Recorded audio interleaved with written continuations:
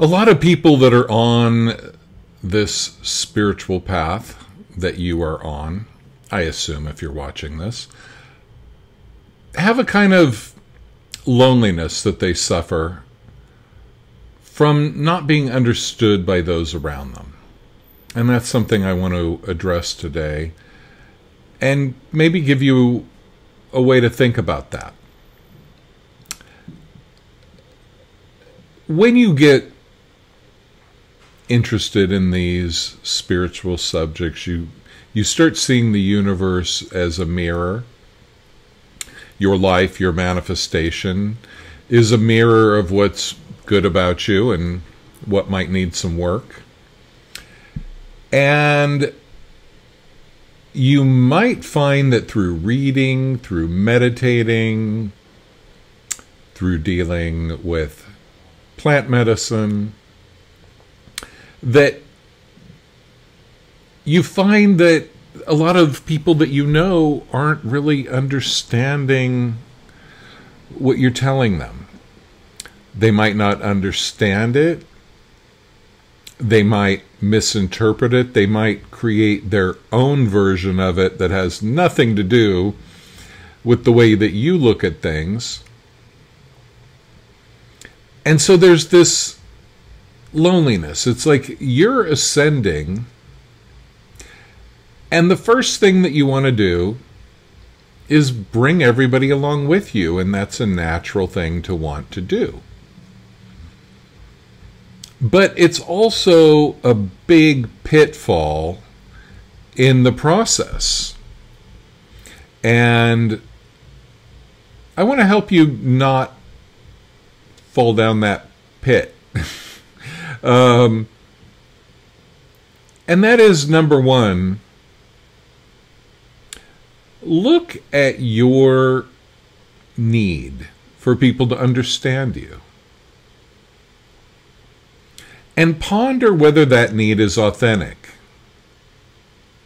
A lot of times that need is based on, well, I love these people. These are the closest people in my life. And I know what you mean. I've been there a lot. But sometimes you have to do your own thing. You might know a friend who plays the piano and you don't.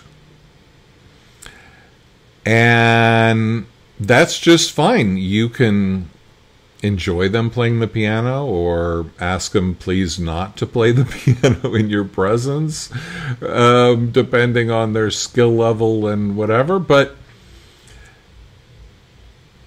if they would need to explain everything to you in detail about playing the piano, you probably wouldn't want to hear it. And you wouldn't even have the background information to even understand what they're talking about. So for them to need you to understand what it's like to play the piano, what it's like to learn a new skill, what it's like to test yourself with a more difficult piece, that might not be something that needs to be part of your friendship. So realize that that might be the same with your spiritual work, although it seems very different, because it seems it's all about what life is all about. So how do you not talk about that to somebody you care about? But it might just be like the piano analogy. It's something that friends can have different interests that they don't need to share. But they can continue to share the friendship. So, when you have these huge revelations, when you have huge mystical experiences that blow your mind and change your life forever, it seems that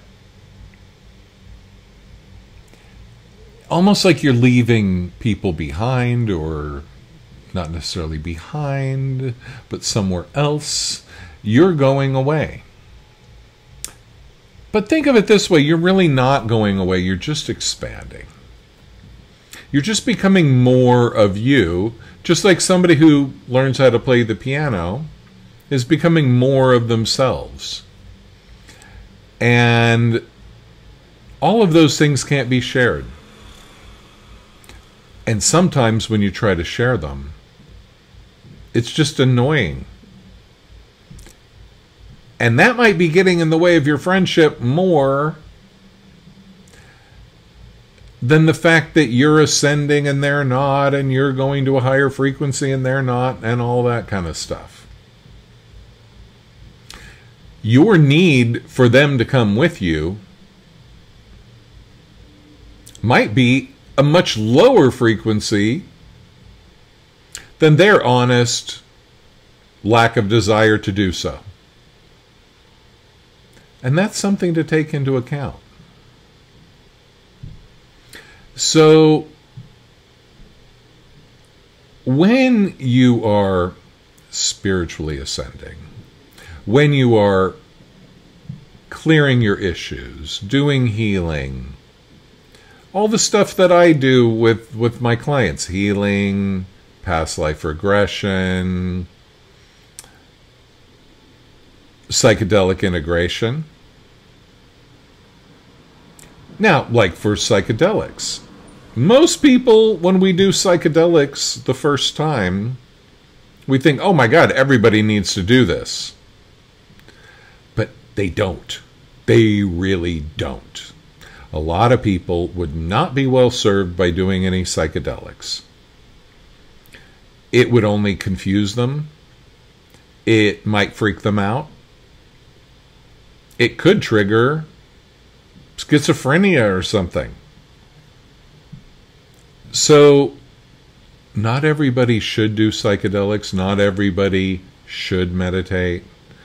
Not everybody should be interested in spirituality. Remember, everybody is a spirit at their core. And their spirit knows all this stuff better than you and I ever will. So, their ego in this one lifetime might have decided to not have any interest in spirituality whatsoever. Maybe they spent the last 50 lives meditating in a cave in the Himalayas, and they're like, I want to watch Monday Night Football and drink Bud Light. That's what I want to do this time. I want to eat unhealthy food and sit in a lazy boy, you know, and drink my beer and watch my game. Because all that Himalayan cave sitting has been too much. Okay? I need to balance this out. That might be something that's hard for you to deal with, but maybe that's just something you need to get over with. Because if you realize they are a spirit the whole way through, which, believe me, is one of the hardest things for me, then you will be on the right vibrational level to meet them on a spiritual level without ever having to talk about it. You don't have to reject people because they're quote-unquote not spiritual. Remember, everybody's a spirit, so that means everybody's spiritual. So that's good enough. So maybe you have different hobbies in this lifetime. Maybe you're not meant to be sharing these so-called deepest understandings in this lifetime. And maybe that's just fine. There's a loneliness and a neediness that can come out of this, but there's also a lot of ego. And there's also a lot of lack of acceptance. And I have been very guilty of it. A lot. And so I just want to pass this along to you as a little food for thought to help you deal with those muggles out there who have no interest in all your revelations. Remember, they're spirits. You can love them. You can hang with them. You can even hang out and watch Monday Night Football with them or whatever other thing they're into. Housewives of Weed Patch, California, whatever. And sit in the awareness that they are spirits and work on your own stuff. And those who are not interested, find other common ground. No need to reject. And no need to put yourself out there as like this person that I have spent many, many hours and years being, of just kind of lamely trying to get other people into your stuff. There's no need for it. You are spirit. Feel the spirit that is you. The more you feel that, the more you'll see it in everybody else. And nobody has to be a part of every aspect of your journey. And if it comes to the point where you need to walk away from certain people, fine. If it's really necessary, then that's what you have to do. No drama. Find your people. Instead of being frustrated with everybody around you,